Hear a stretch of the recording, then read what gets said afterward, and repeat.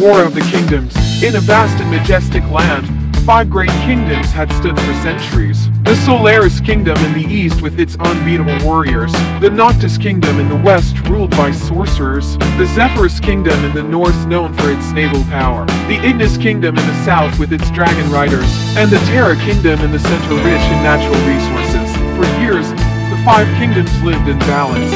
However, fate changed when King Alistair of Noctis mysteriously disappeared. Without a leader, Noctis fell into chaos, and unrest spread across the continent.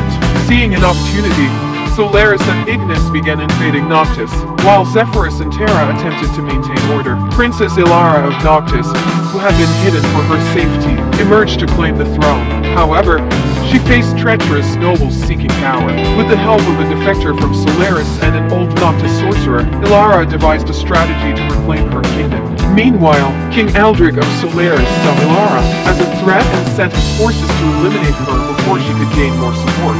Ignis prepared for war with its mighty dragons, and Terra made subtle moves to secure neutral territory. A great battle was inevitable. Amid the turmoil, Ilara uncovered clues about her father's disappearance, a conspiracy.